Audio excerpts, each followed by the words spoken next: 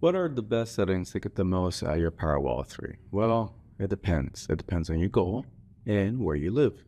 So we're located in Southern California, and most of our installations are tied into the grid of SoCal Edison and SDG&E.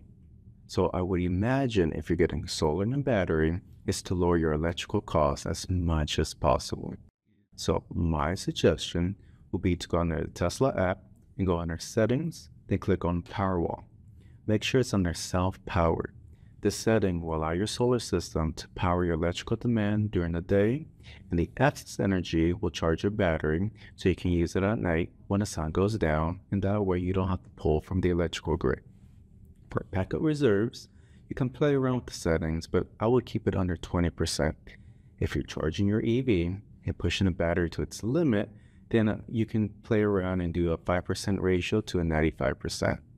Another setting to keep in mind is to make sure under advanced options that permission to export is clicked on yes.